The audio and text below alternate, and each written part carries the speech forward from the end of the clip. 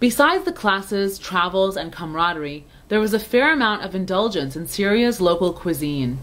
One cannot wander through the souks without sampling the shawarma, delicious lamb roasting on a spit and shaved for sandwiches.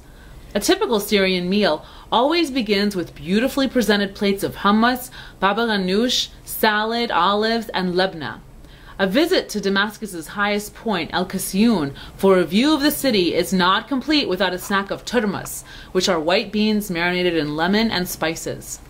However, the meat is always the highlight, often consisting of a large plate of mixed grill. And if you've saved room, there's a kanafa, shredded pastry filled with cheese and topped with nuts, a favorite of the Syrians that also became a favorite of many students in the program. Ultimately, the ambitious goals of the diplomacy program were reached, and in fact surpassed. Here are final words from AMLN President Rami Nusseir. Lasting bonds of friendships were formed, and best of all, the seeds of mutual respects between Syrian and American students were established. The outcome was more than I or any other program organizer could have ever imagined. An appreciation for the American and the Syrian cultures were established. I couldn't have dreamt of a better outcome and response to this mission.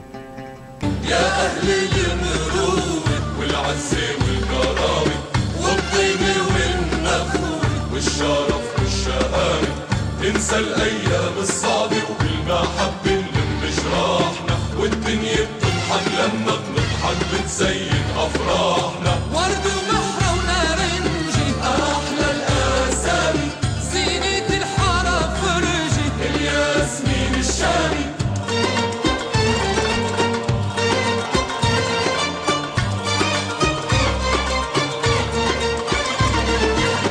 الندل بيزرع فني يحصد شر الندالي والعز بيرجع للي عنده حكمة وأصالي واللي بيحلف يا